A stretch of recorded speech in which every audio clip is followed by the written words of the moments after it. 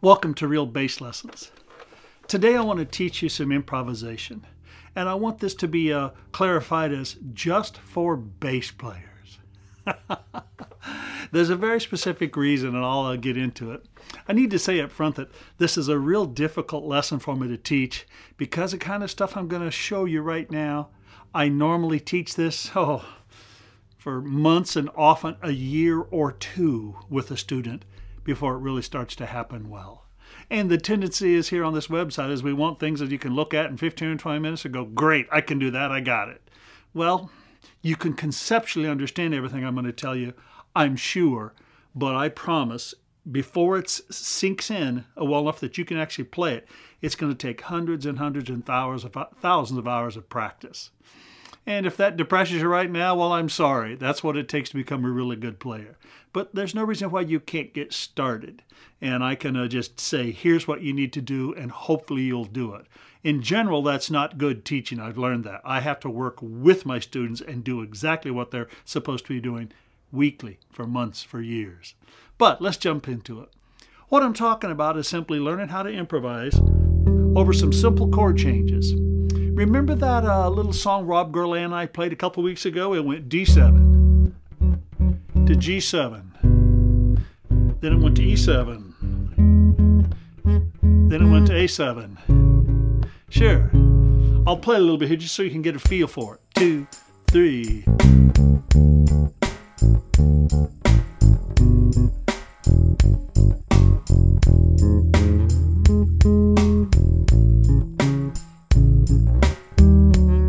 Get that sound in your ear.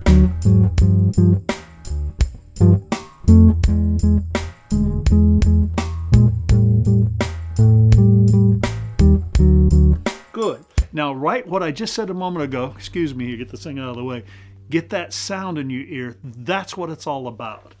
I practiced the bass for a number of years and really couldn't hear until someone played them. In my inner ear, in my hearing, I couldn't hear the chord changes that I was trying to improvise over. Now, of course, when play-alongs came out, that was an incredible thing. I could play along with a little play-along track and it worked. But only until, within all of my students, the people I've taught, only until you start being able to play these chords on your instrument and hear them in your inner ear when you're not playing them, only then can you really start to make sense of what you're playing over. Otherwise, it's just a cerebral game of going, am I doing the right thing? Or it's just hope and pray and go, man, I hope some of this works.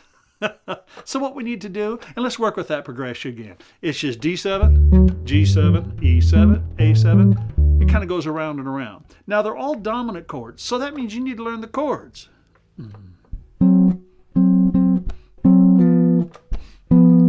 And if right now that doesn't make sense to your ear, again, it's just that we're going to have to do this a lot. What I do is I reach up here and I notice that the third and the 7 are just right beside each other. And here's the root. Well, if I go to that G chord, which is up a fourth, I just back down a half step and there becomes the 7th and the 3rd. They turn around on each other. 3rd and 7th of D, 7th and 3rd of G, up to E, 2 frets up from where D was, 3rd and 7th, and then 7th and 3rd of that A. So your chord changes sound like this.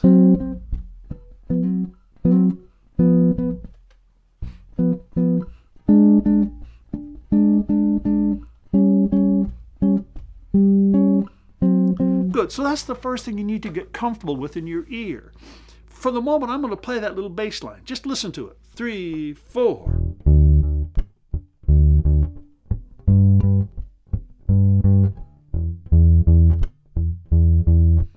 Listen to it again.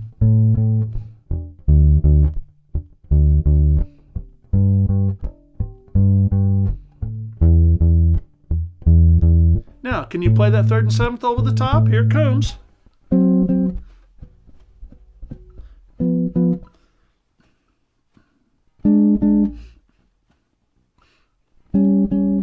Keep doing it.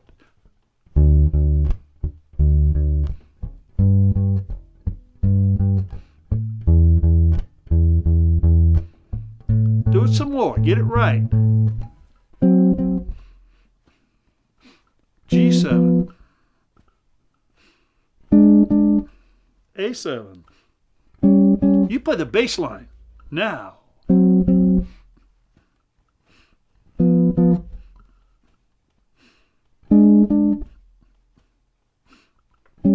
Let's both play the bass line.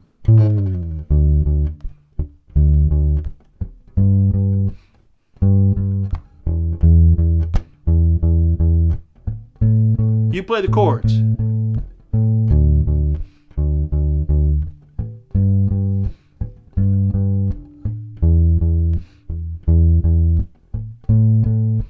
Let's stop. Cool. Now this is the kind of thing I'm talking about. You need to practice these oh so much that you can play this bass line and you're hearing in your inner ear with no one playing, you're hearing.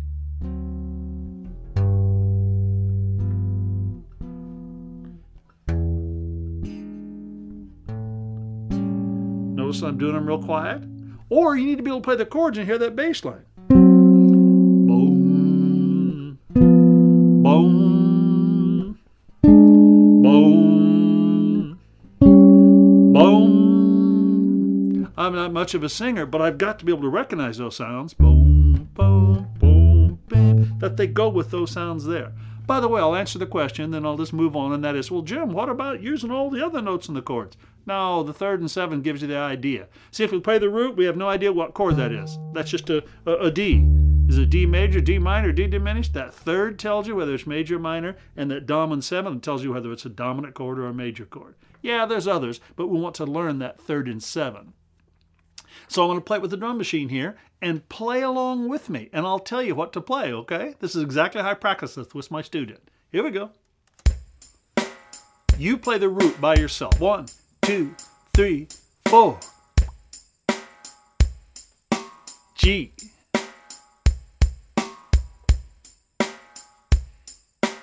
A7. I'll play it with you.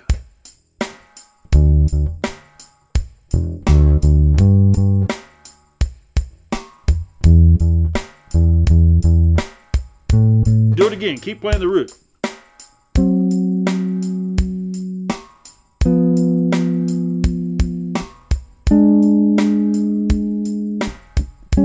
Play that root again.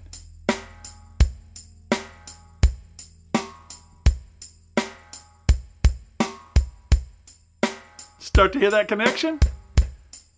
Play the root again.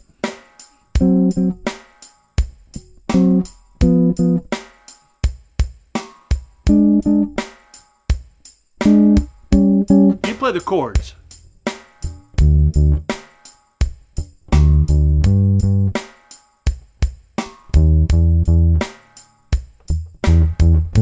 Do it again, play the chords.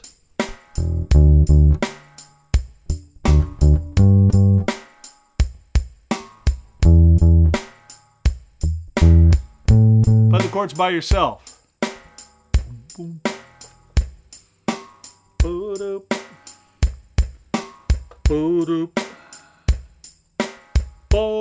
Play the chords again.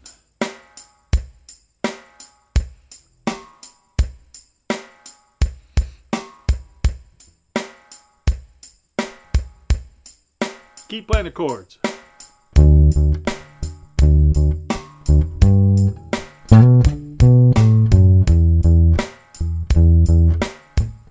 Don't get confused by all the stuff I'm doing. Still play those chords.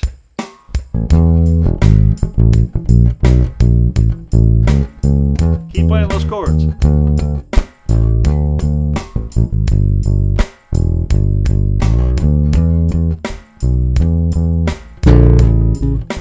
Do it again.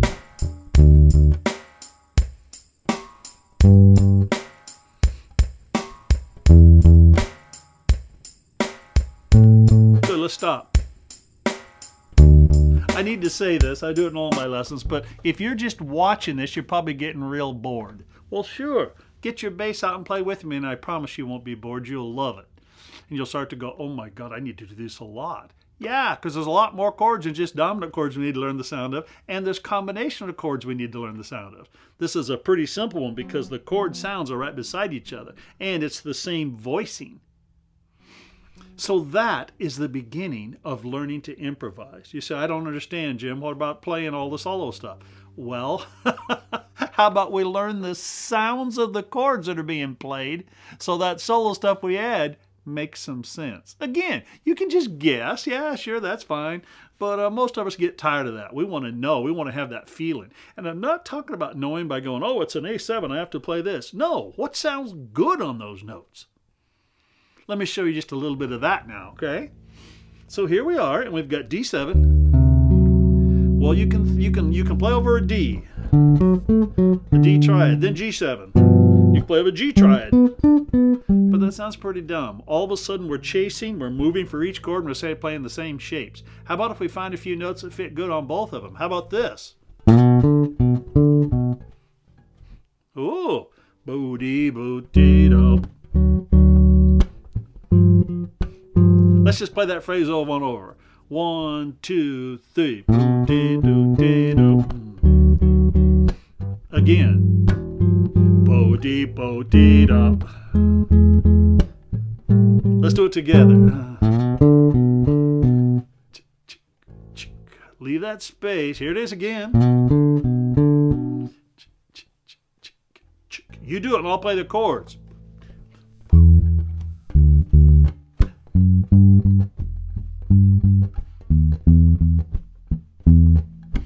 Do it again.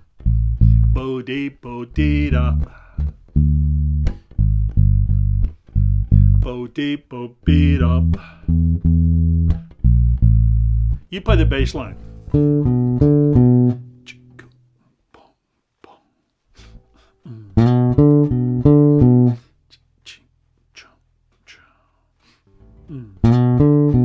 Let's stop. Now, I'm assuming if you can play this with me, you're feeling it. It feels freaking great when you've got a line that isn't chasing the chords, but it sounds like this little melody, and because we're leaving that space, it sounds like a little question answer. I mean, what feels better than the space? Bo-dee-bo-dee-da. Yeah, dig that shit. Bo-dee-bo-dee-da. Of course. Now, there's a bunch of different things you can play. I mean, there's endless things you can play, really, but we want to work on some of the fundamental ones. Got the idea? Let's make it sense? Good, let's do it again now and put the drum machine on, and I'm going to yell out which part for you to play. Either the bass line, or the chords, or the melody. We're going to call that the melody, because that's the phrase I used in that other video with Rob for my little opening melodic phrase. Here we go. Let's both play the bass line. 1, 2, ready, play. Keep it simple.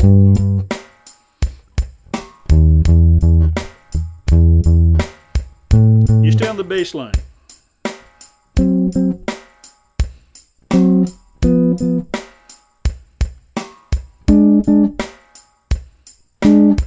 Stay there.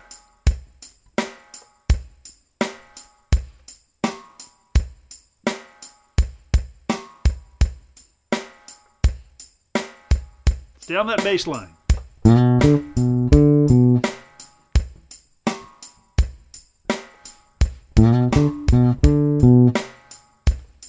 Do it again.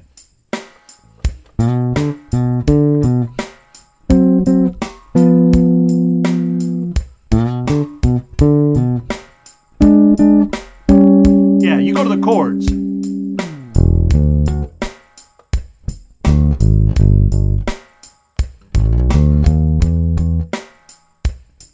Oh, I'm hearing it in my head. You hearing those sounds?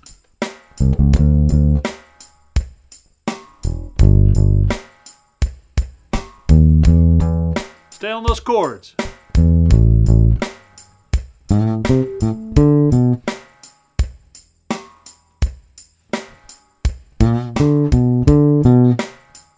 Hear that bass line going?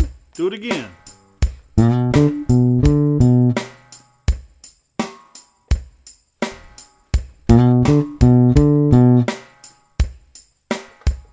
Stay on those chords.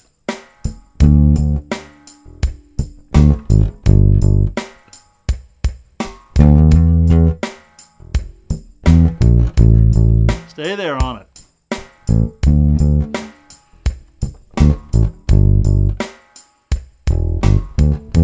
Good, let's both play that melody.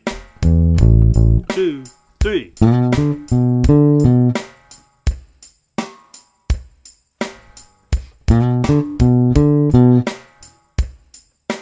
Do that melody again. Boop, beep, boop, beat up. Boop, beep, boop, beat up. Do it again.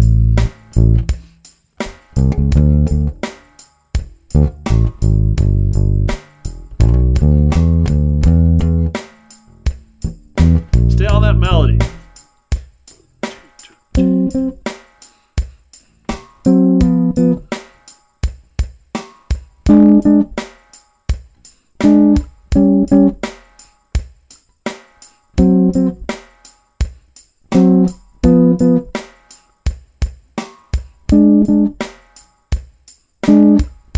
Both of us in a bass line.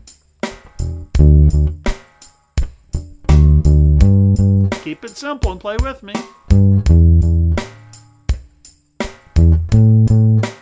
You keep playing bass line.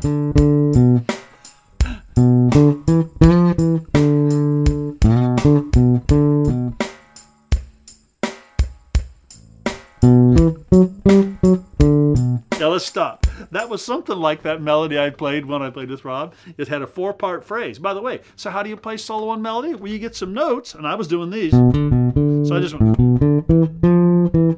And I knew this was going to sound good because I could hear that in my head.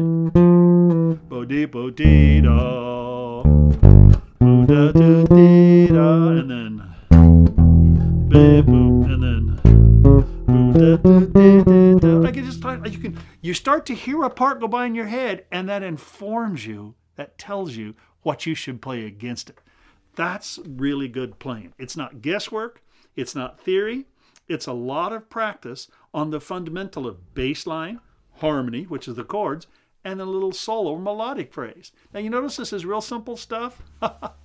I saw a clinic a while back by a very famous bassist, wonderful player named Gary Willis.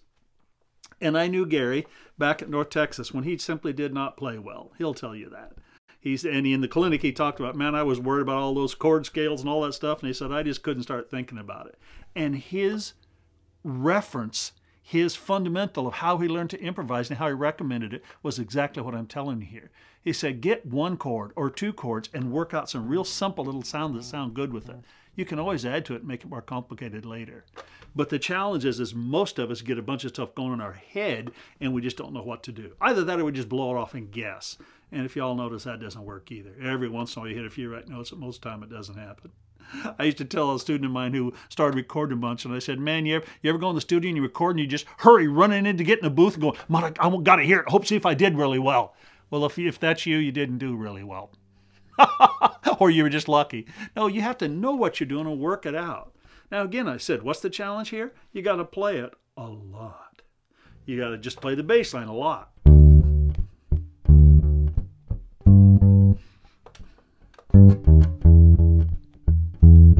Can you hear that melody?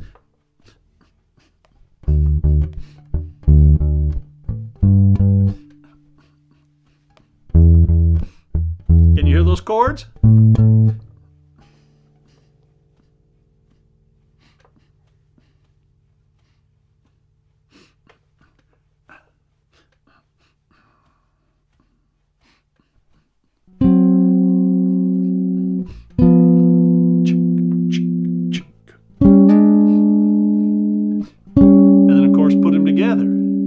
Sure, you can do this. You really can. You may need a little recording device, which, you can put the bass line in and then play the melody against it. But that's not what we want to start with. We want to start with learning the 3 parts and being able to play them without the other parts going on, so we start to hear that going on. And by the way, again, you're not going to hear the bass line when you're playing these other parts until you've done it tons.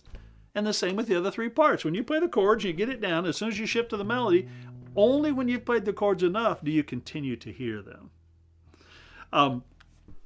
Somebody asked me, and I purposely quoted the same, used the same phrase that a really good friend of mine and mentor, John Laporta, used many years ago when I made a recording with him. John was, I believe, 82 at the time.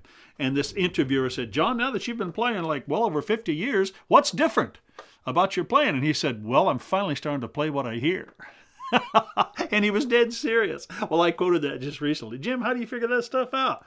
Well, I'm just about able to start playing a little bit about stuff what I hear. It takes a long time to get it in. Some people get it in quicker, some don't. But the good news is just the repetition will make it happen. Let's do that little game one more time, okay? Let's all both start with the bass line. Here we go. Ready, play.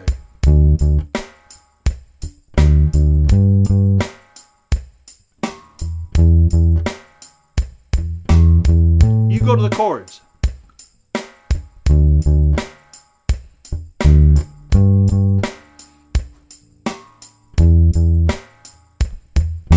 You stay with the chords.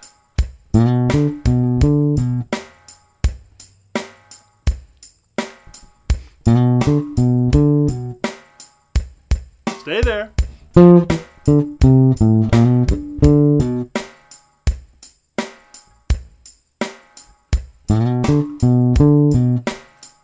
Good. You go to the bass line.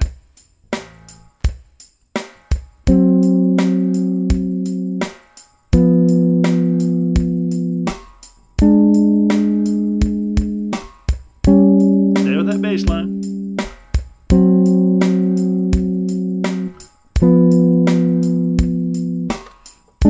You go to the melody now. Coming up. Ready? It's yours.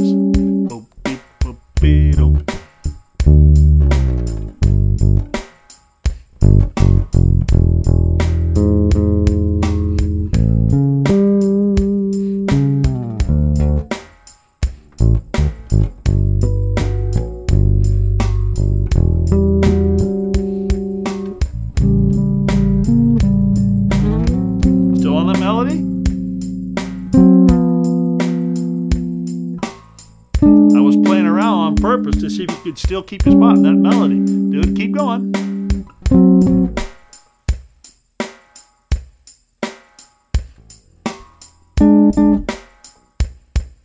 Let's go back to the root, both of us. Bass line.